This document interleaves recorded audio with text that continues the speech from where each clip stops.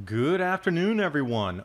One of the driest places on the planet, the largest sand desert on our Earth, Rub-al Khali lakes have formed there. From space, from the ground. And the dust storm on Mars now is the most intense dust storm ever observed on that planet. It engulfs the entire planet. It has gone from daylight to darkness, and the entire planet is shrouded.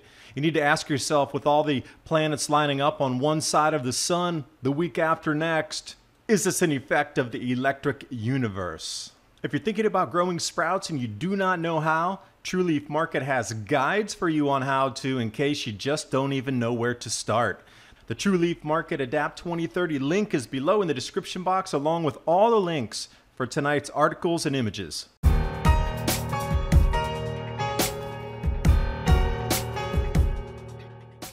And when we're looking for signs in the heavens, we're seeing it even on other planets. But let's start back here on our own Earth.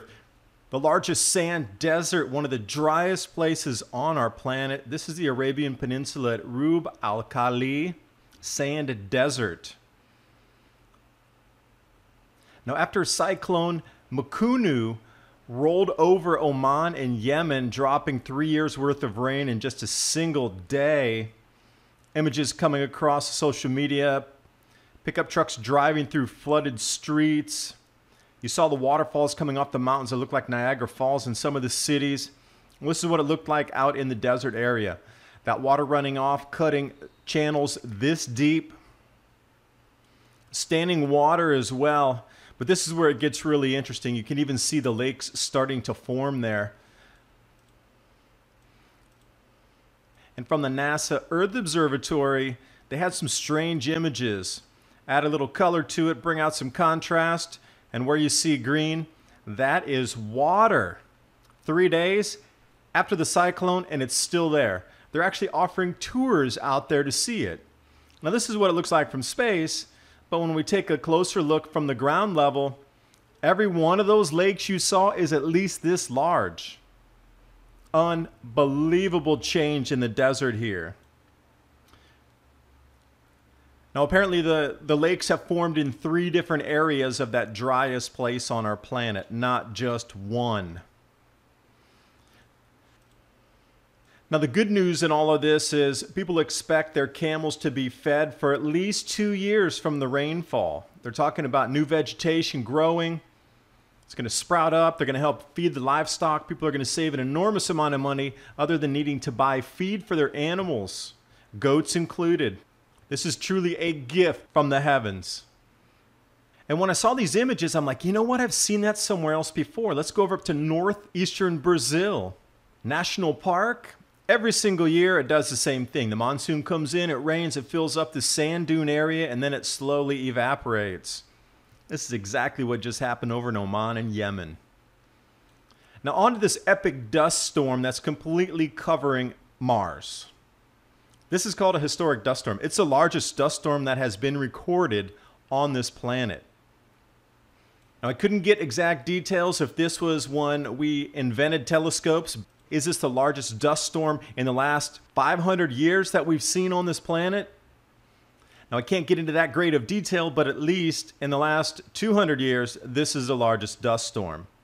Now, it started back in the beginning of June, and then it slowly built and built.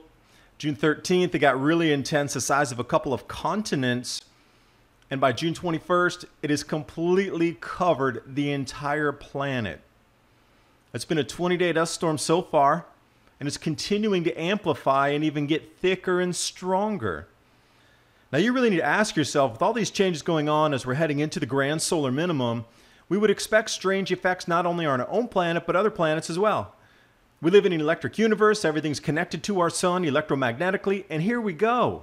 This is beyond anomalous. This just goes right into the Twilight Zone category of being too strange of timing to be anything else except 100% correlation to the grand solar minimum, and also where all of the planets are on one side of the sun, coming up in another week and a half. View from the sky from the rover here as the dust storm enveloped day after day, and look how dark it is on the right side. You can see the haze was obscured originally left side there. That's earlier in the month. And then as they were taking photos, the sun gets fainter and fainter and fainter.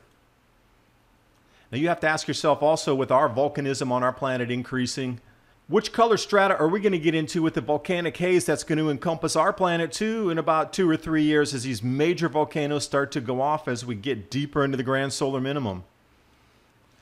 Left side is what Mars normally looks like.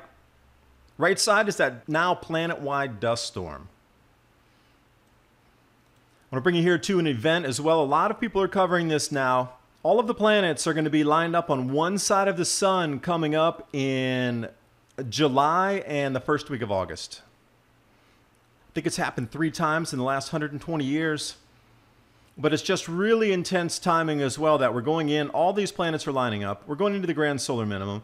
And now we're really starting to see effects on Mars as well as our own planet with the ramp up and hail and ferocity of winds and out of season cold and all-time record cold all around our planet, both northern and southern hemisphere.